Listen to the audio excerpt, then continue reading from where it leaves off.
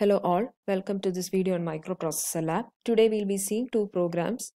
First one to check whether the given number is odd or even, and the second one to find the largest number from a set of numbers, both of which are implemented using an 8086 microprocessor trainer kit. Now here we'll see the first program to check whether the number is odd or even. All the numbers given in pink are the addresses where the lines of code will be stored. The registers used here are SI, DI, AX, DX and BX, and the instructions used here are move, divide, compare, jump and greater than, whose result will depend upon this comparison, and normal jump, and finally halt. So the first line of code will point SI register to the location 3000 where we'll have the number to be checked. This is a 3-byte instruction, so the next line of code is at 2003. Here we'll point the DI register to the location 4000 where we'll have the result.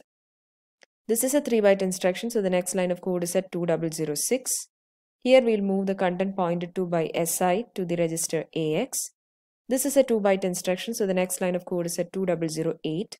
Here we'll move the value 0 to the register DX. This is a 3-byte instruction, so the next line of code is at 200B. Here we'll move the value 2 to the register BX. This is a 3-byte instruction, so the next line of code is at 200E. Here we'll divide the numbers AX and BX. On division, the quotient will be stored in the register AX and the remainder in DX. In the previous line of code, we stored the value 2 to BX. When we divide a number by 2, if the remainder is 0, it means the number is even, else it is odd. This is a 2-byte instruction, so the next line of code is at 2010, where we'll compare the value of DX and 0.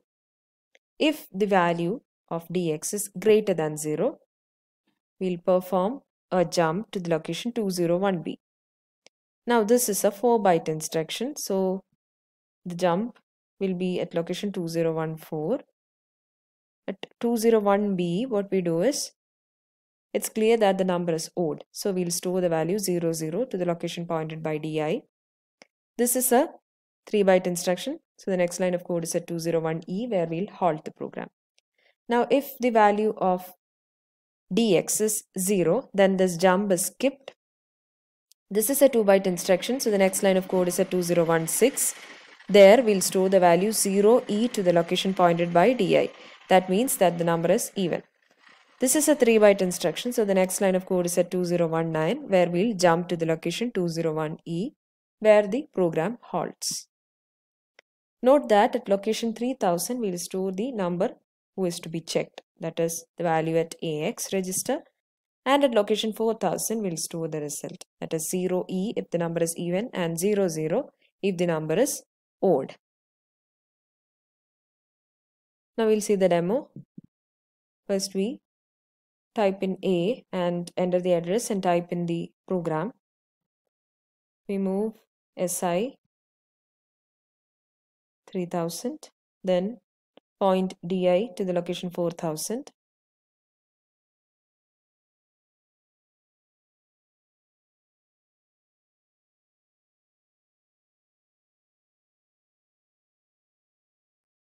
Then we move the value pointed by SI to the register AX. Then we move 0 to the register DX. Then we move the value 2 to the register BX. Then we divide AX and BX. Then we check the content of register DX and 0.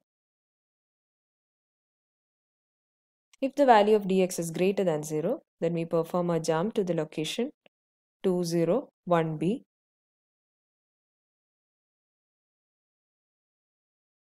If that's not the case, then it's clear that the number is even. So we'll store the value 0E to the location pointed by DI and then perform a jump to 201E where the program will halt. 201B we write the code for odd. There we'll store 00 at location pointed by DI and then we halt the program. Now we see two samples checking if odd or even. First number EE and 0F. First the lower byte and second the higher byte. Then we run the program, reset, and check the memory location 4000 to see if it is odd or even. On checking, you see that the number is even since it's 0E. We check another number. First the lower byte and then the higher byte. That will be CD and 0B. And we again execute the program, reset, and on checking the memory location 4000, we see that the number is odd. Now we move on to the second program, which is to find the largest number from a set of given numbers. So here the numbers in orange are the addresses where the lines of code will be stored. The registers used here are SI, CX, AL. Since the numbers we'll be using here are 8-bit numbers.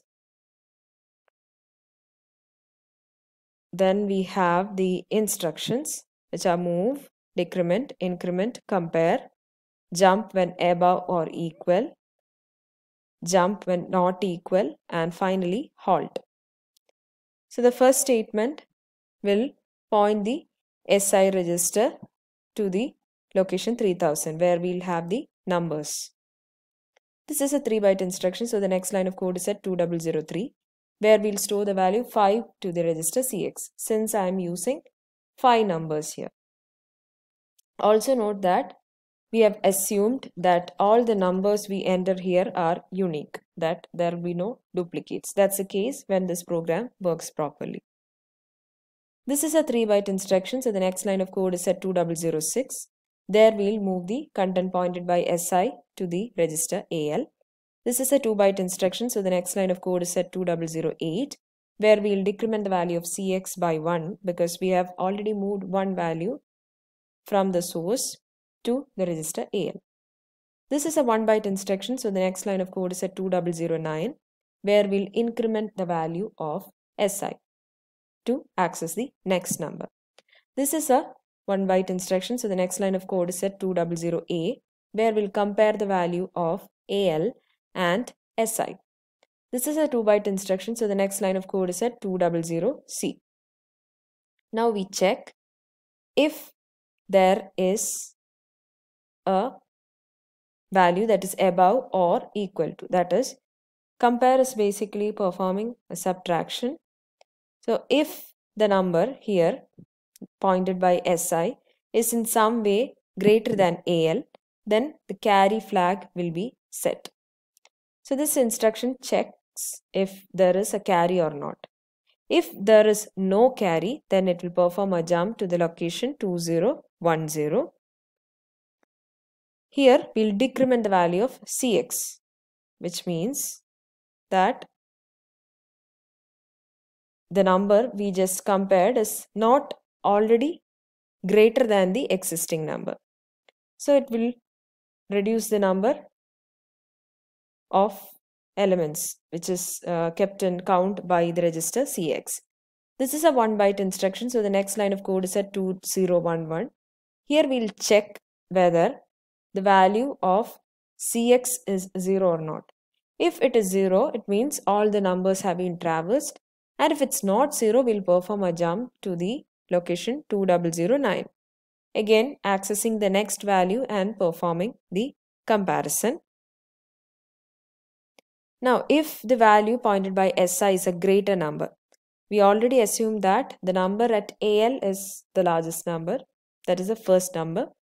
And if the new number is greater than AL, then what we do is we'll skip this jump and perform the next instruction. Now this jump is a 2-byte instruction. So this line of code is at 200E, where we'll move the value of SI, move the value pointed by SI to the register AL. Now this is a 2-byte instruction, so the next line of code is where we decrement CX, that is at 2010. And We'll again check whether the value of Cx is 0 or not and perform a jump. Now after all the numbers are traversed, the value of Cx will be 0. And when this checking happens, it doesn't perform a jump. It will skip to the next instruction. This is a 2-byte instruction, so the next line of code is at 2013, where we'll move the largest number at AL to the location pointed by 3000. So that is where we'll have the largest number. This is a 3-byte instruction, so the next line of code is at 2016, where we'll halt the program. Note that at location 3000, 3001, 3002, 3003 and 3004, we'll have the 8-bit numbers which we are going to compare. And as seen here, the result of comparison, that is the largest number, will be stored at location 3000 itself. Now we'll move on to the demo.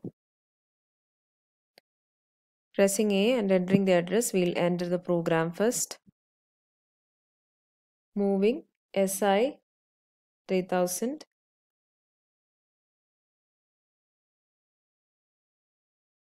Then we move CX as 5, actually storing the value 5 to the register CX since I am using 5 numbers. Then I'll move the content pointed by SI to the register AL. We use AL because all the numbers we are using here are 8-bit numbers. Then we decrement CX. Then we increment SI so that we can access the next number. Then we'll compare AL and the location pointed by SI, the value present there. Now if the carry bit is not set or the value is above or equal, then we'll perform a jump. If that's not the case, we'll move the value pointed by SI to the location, actually the register AL, because the value pointed by SI will be a larger number in that case. And we decrement CX and check if it's ever 0. If it's not 0, we'll do the entire process in a loop. Now after all the processing is done, the final result, that is largest number, will be at AL, which is stored to the location 3000, and we halt the program. Now we'll give the sample data. We'll enter 5 numbers, 5 8-bit numbers, which are 06, 07, 09, 0F and 0E. Then we execute the program, pressing G and entering the address, resetting, and we check the memory location 3000. There we'll see the largest number, which is 0F. That's all for now. Thank you for watching.